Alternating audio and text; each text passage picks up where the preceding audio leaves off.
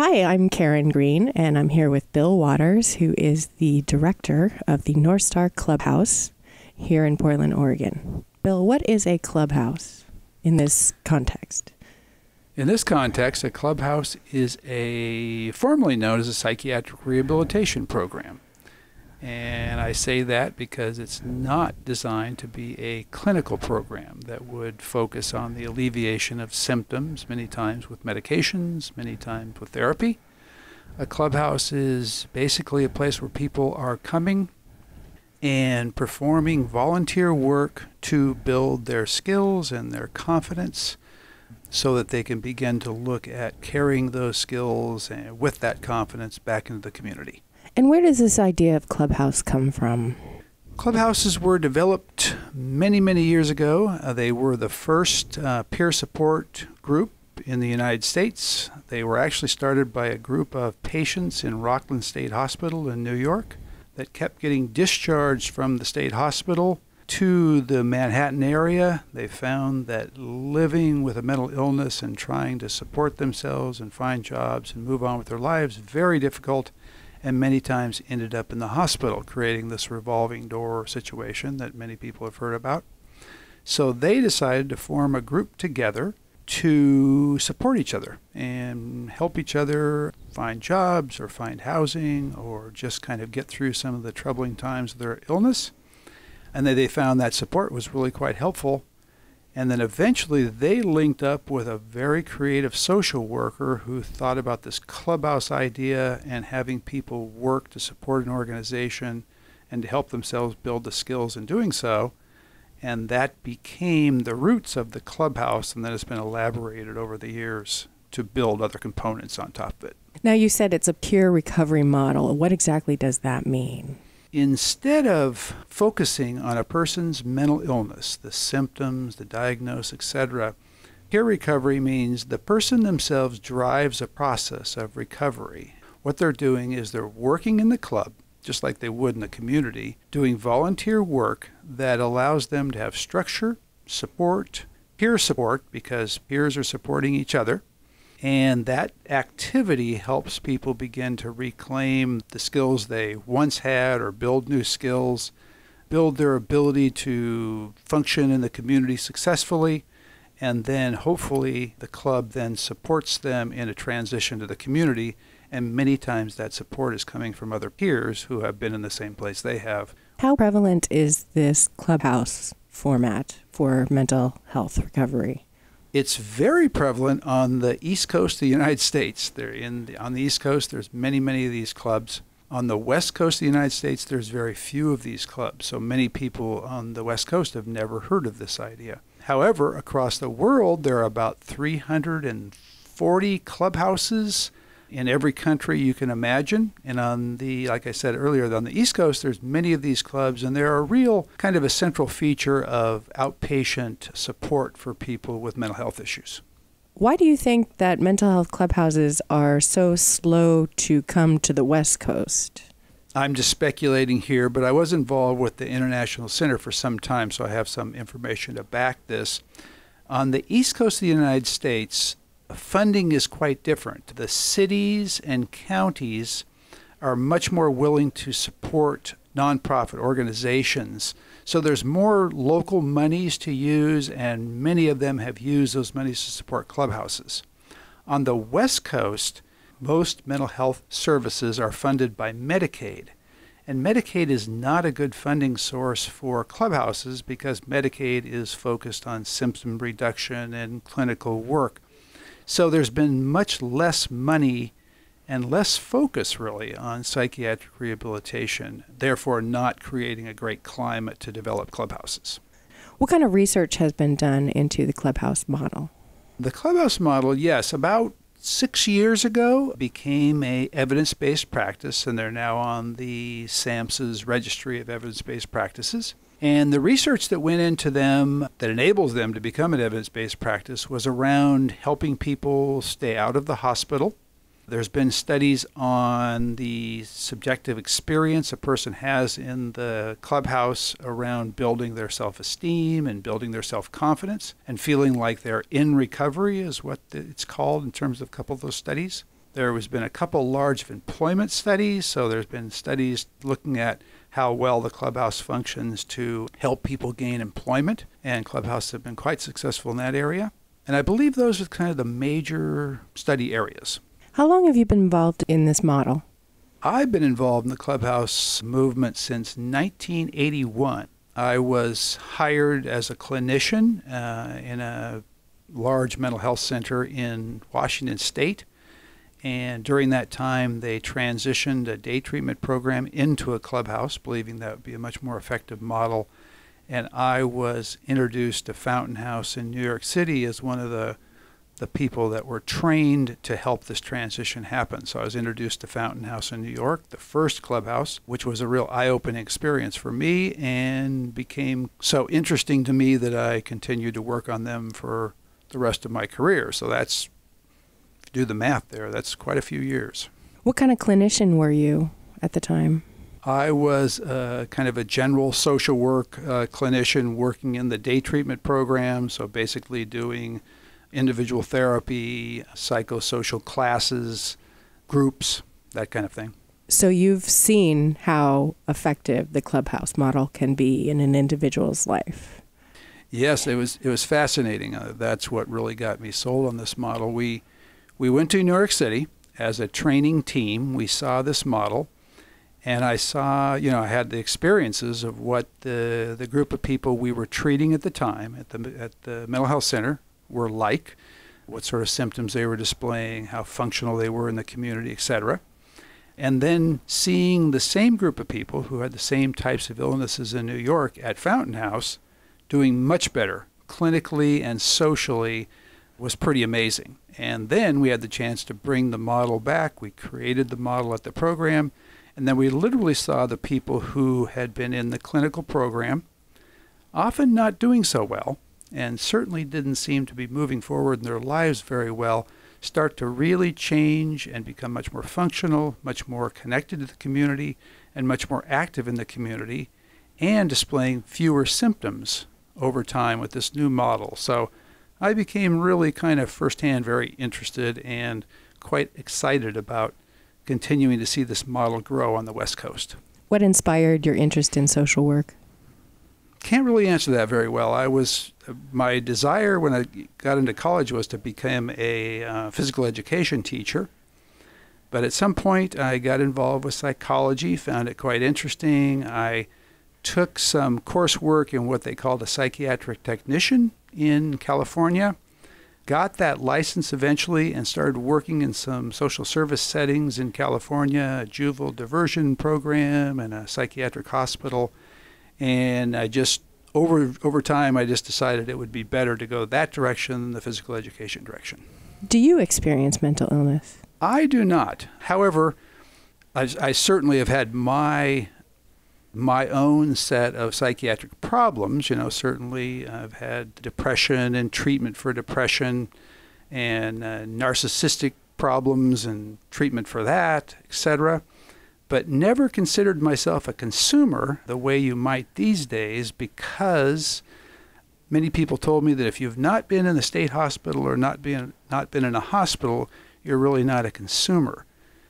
However, I was certainly a consumer of counseling services and medications for depression and those sorts of things. So you have some kind of sense of where your NorthStar colleagues are coming from? Yes and no. I certainly remember the difficulty my own issues caused me, the isolation I felt at times.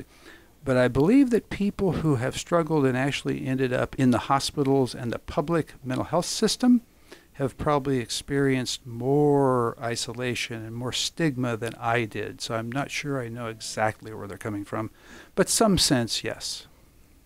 What are some of the most transformational stories that you've seen in clubhouses in your career? Early in my career, I met this one woman that really cemented my interest and belief in this model. She was a very young woman, probably 19 or 20 years old, I would imagine, who, when we first met her, talked in an extremely childlike manner, was preoccupied with voices and her own kind of delusional beliefs to the point where she was really almost dysfunctional in the community, wasn't doing anything, certainly was unable to work, was not getting along with her family, was having extreme problems managing the symptoms, was in and out of the hospital, etc. She certainly, to the untrained eye, looked to be a person who maybe had almost developmental disability type issues, because she seemed so childlike and kind of really odd in lots of ways. But she started to come to the clubhouse, and she started coming pretty regularly. And she got involved in the food service operation in the clubhouse in which she belonged. And over time, the transition in her was amazing. She started to work diligently in that kitchen, preparing the lunch, working with the other people. Her demeanor started to change. Her voice started to get deeper and more what we would consider normal. Her therapist reported a remarkable change in her in therapy, and she started to get along with her family much better than she was. So her behavior started to change, her functionality improved dramatically, her relationships outside of the club improved. It was a remarkable transition, because this was a woman who really the mental health center felt that she had a really very difficult sort of issue, and they didn't know that she would be able to get better. I've talked to people here at NorthStar who couldn't leave their houses for years, and this was one of the first stops they made, and now they're radically different human beings.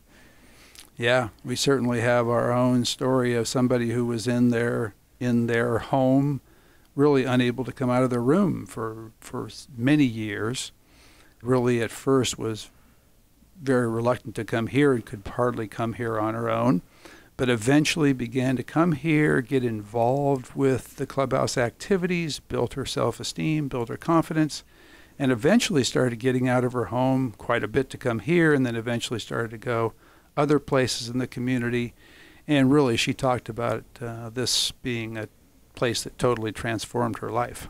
Well, I don't want to make it sound like it's some kind of miracle pill, because these transformations do take time. But what's going on at NorthStar exactly that facilitates this kind of change in someone's life? I think it's a couple things.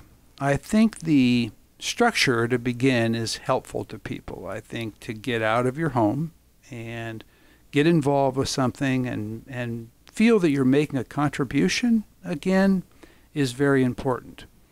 But I think it's sort of being bathed in positive reinforcement, people actually recognizing what you're doing and saying you're doing a good job, helping you feel like the contribution you're making is important from the outside is also helpful at first to get a person rolling positively again. And then assuming more and more responsibility is helpful, and then being offered opportunities to accept responsibilities in the community or accept different challenges in the community, and people exhibiting the belief in others that people can do that, I think that over time really becomes a powerful kind of change medium for people to be involved in. Now, when we talk about Clubhouse members and they help to run the nonprofit that is the Clubhouse, it's all very circular. Are they just running copies and collating things? People always ask, well, if you don't do therapy and if you don't do groups and you don't do medication, what do you do in a mental health organization? And what we're doing here at the Clubhouse is just trying to allow people to be part of any part of an operation that you would need to operate any kind of a nonprofit organization. And if you think about that, that's the newsletter, the writing of brochures, for instance, operating the reception area, putting together all the forms that we use here, helping people find jobs as part of the employment area, all the different things, everything that goes on in operating this program to the extent people are willing and able and interested in. There's places for people to participate in at any level they wish. So in a real sense, they're operating this program alongside of a very small staff that literally would not be able to operate this program without the involvement of members. People are even writing grants and doing fundraising and keeping track of all the data that we are required to report to the state. It's real stuff. Everybody's doing something that really helps to operate this whole program. NorthStar has something called transitional employment. Now, what does that mean exactly? Transitional employment was developed by Clubhouses, so it's a unique type of employment program. And what it basically means is you're developing a connection with a community employer in which you're literally forming a partnership with that employer, saying that we will provide individuals who are capable of doing the work you have to offer, and we'll offer you some guarantees in terms of keeping that job filled, even if the staff have to come in and work that job, to your level of satisfaction and to your company's standards. So what we're doing is we're trying to find employers that would offer us part-time jobs that we would keep filled for them, guaranteed with members, and that allows members to access employment without going through the usual rigors of applying for jobs.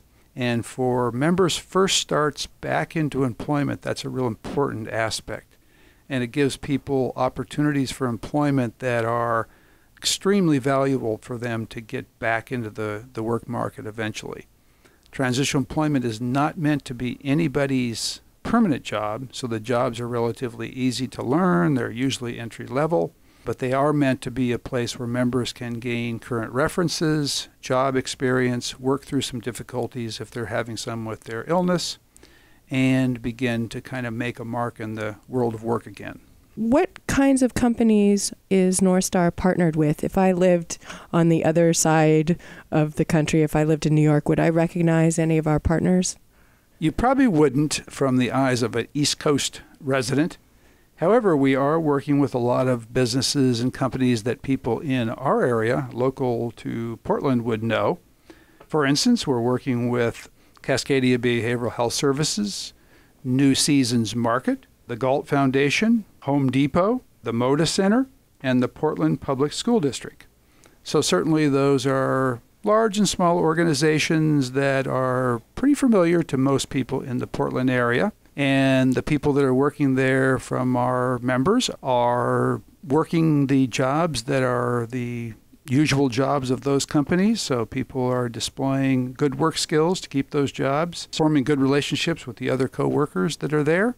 So it's working out really well so far for all the people who are working in these businesses. Now, NorthStar is obviously available to people in the Portland metro area. How can you look up whether or not there's a clubhouse in your area? As I mentioned earlier, clubhouses are located all over the world at this point. And if you were interested in becoming involved with a clubhouse, the organization that bonds all the clubhouses together, that's the governing body for clubhouses, is called Clubhouse International. They have a website, and on that website is a listing of all the clubhouses and where they are located throughout the world. For folks in Portland, how do they get involved in NorthStar? The website is northstarclubhouse.org.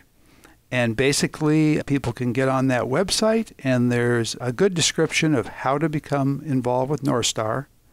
The basic description of how to become involved is we have an orientation here at NorthStar every Thursday at 2 o'clock at our building that's located at 5600 Northeast Gleason. What gets you out of bed and brings you to NorthStar every morning? What drives your continued engagement in this organization? I think some of the same things that I saw that earlier when I talked about that woman and the significant changes she made in that clubhouse, I think that continues to keep me involved in this model as we see people, they find a place to be in which they feel comfortable and in which they find other people who are like themselves and are accepting of the issues they struggle with. And in that environment, you see people begin to grow and change. And then as they begin to work in the club and build their skills, it's just really nice to see people start to feel better. A smile returns to their face. A sense of confidence comes over them. I mean, that just really continues to drive me to this day. What is one of the biggest compliments you've been paid about your work here?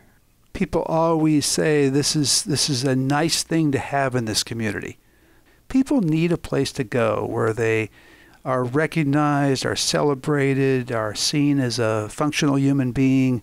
It's a good thing to have in a community, to have a place where people who usually are pretty much ignored or shut out or ostracized in other places, to have a place where they're celebrated, welcomed, and really feel like they're part of. So I think it's that this kind of environment needs to be available in our community. If you like this video and want to support NorthStar, please go to northstarclubhouse.org and click donate.